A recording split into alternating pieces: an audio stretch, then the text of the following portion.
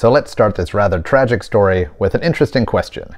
What does a RARE Seiko, a limited edition of only 500, the first production spring drive, a really cool wristwatch, have to do with a package that really has nothing to do with it? Let's open it up and find out.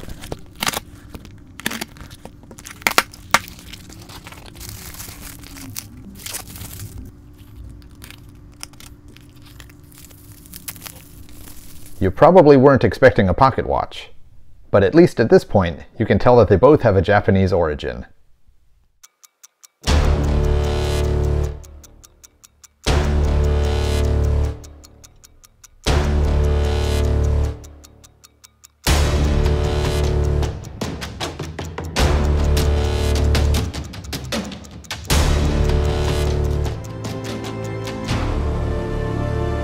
Pocket watch time. You know I'm a pocket watch fan.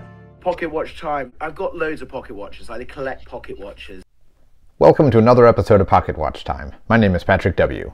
So let's get back into what these two watches have in common. This watch on my wrist is the SBWA001, a very limited production Seiko that is so limited most people don't even know about it. I purchased this watch last year and I made a video about it. If you want to learn more about the watch, check it out. So how does this wristwatch have anything to do with this pocket watch? Well, let me tell you a story. Well, after I got the watch, of course one of the first things that I did was I posted a picture of it on Instagram. If you do a search on Instagram, you'll barely find any of these. It's such a rare watch, such an unknown watch, that pictures and tags of this watch are pretty uncommon. It turns out actually that one of the owners of this watch is Zach Blass, editor of Time and Tide. So at least I know there's one other guy out there with eclectic weird taste.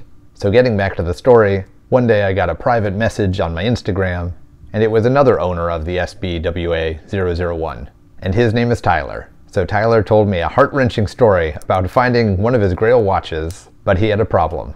His SBWA001, well, it didn't fit his wrist. He found one of these exclusive models somewhere out there on the internet, but his copy didn't have enough links to fit his wrist, and so he was asking me if I had any extra links. And as it turns out, I did. If there's any other owners of this watch out there, save your email. I've given away all I can give. So I said, of course I'll send you a link. I can't imagine being in that situation of having a watch but not being able to wear it because there aren't enough links. And due to this watch's unique shape and size, and its integrated bracelet, it's not like you can just wear a regular strap with it. So I'm not sure how long he owned this watch, but he hadn't been able to wear it yet. As I said, that's a heartbreaking story for a watch collector. So as it turns out, Tyler works in the watch industry, and he asked me what I wanted for it. I'm pretty sure he offered me money at first, but I told him I didn't need any money for it. It really wasn't that kind of a thing. I really just wanted to help him out. But he insisted that I get something for it, and he went down a list of some cool things he had, and he showed me this Waltham Pocket Watch that actually had a Japanese dial.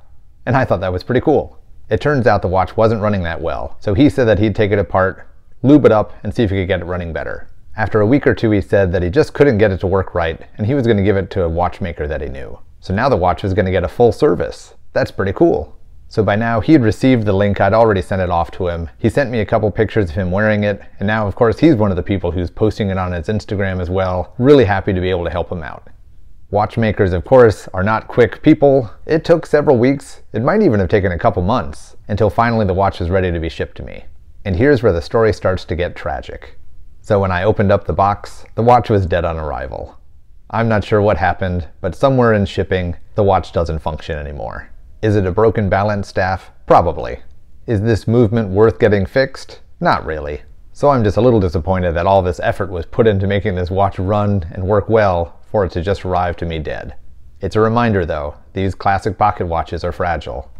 So here's where the story gets even more tragic. So I then got the great idea that I was going to salvage this dial and I was going to put it on my own movement. It turns out that I actually have a 12 size bridge model movement, one of Waltham's best movements, and this movement had already been modified so that it doesn't need and won't accept a seconds hand. Sometimes you'll find hunter case movements that way they can fit into an open face case. So now I've got a really high grade movement that I can put on this really cool dial, and my thought would that I'd put it on one of these exhibition cases. That would be an awesome everyday carry watch.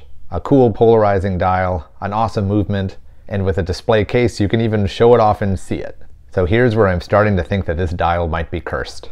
You can even see while I'm moving this movement around that the balance was functioning. I never touched the balance. I never messed with the balance. All I did was clean up the movement and put it into a new case. But lo and behold, now that I've got this really cool dial, put on this really cool movement, package it up in a really nice exhibition case, here comes the big reveal. Here I can hold it in the hand, I can spin it around, I can show you the beautiful dial, I can show you the beautiful case. I even do the standard let's wind it up and see if it'll run. Well, after about 10 winds I notice it's not running.